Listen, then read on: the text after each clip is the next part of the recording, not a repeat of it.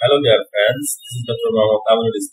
Welcome to my channel. In my previous video, I showed how to fit Elovich Kinetic model using Origin and Microsoft Excel Solver. These videos have been very popular. Therefore, in this video, I would like to show you how to fit Elovich Kinetic model using a Microsoft Excel easily. Well, Elovich Kinetic model can be written as Q equal to 1 by alpha ln alpha beta plus 1 by alpha ln t. So, from Qt versus ln t plot, we get slope equal to 1 by alpha and intercept equal to 1 divided by alpha ln alpha beta.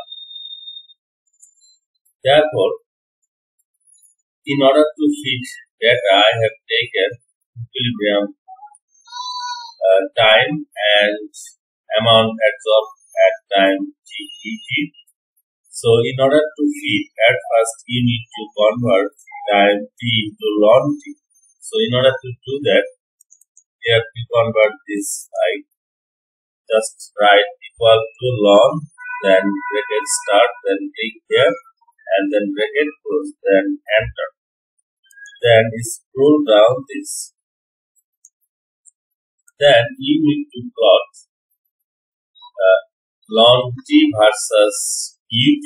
I have already plotted it, and then in order to fit linear, you need to click it here, and then click on trend line, then go here, click more option.